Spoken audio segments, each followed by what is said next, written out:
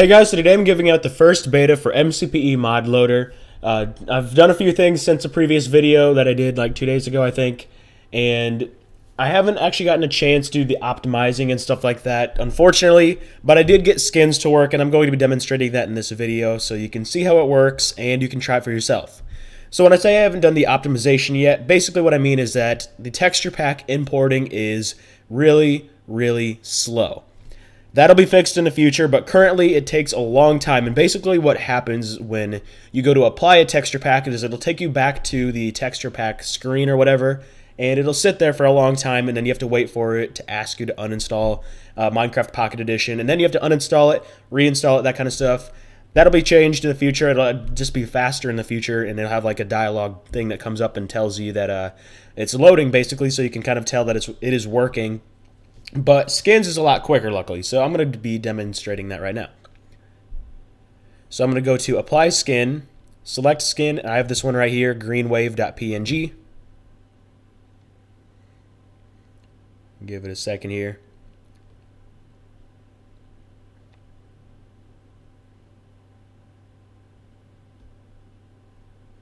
Hit uninstall, then hit install.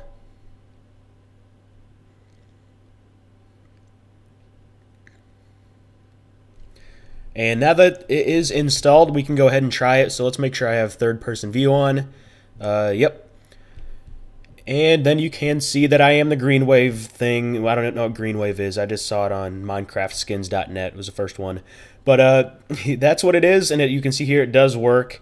It does take a couple seconds, but I don't think it's all that bad. And yeah, that is using textures on MCPE mod loader. So if you want to go ahead and get it, their link is in the description. I won't keep updating the link on this video, so if you want to get the latest downloads, I'll be publishing them to my Facebook and Twitter, hopefully here pretty soon. Well, Facebook for sure. Twitter's been kind of a pain with it, but actually the Facebook got one. People that are liking my Facebook page actually got one like yesterday, I think, a download for it.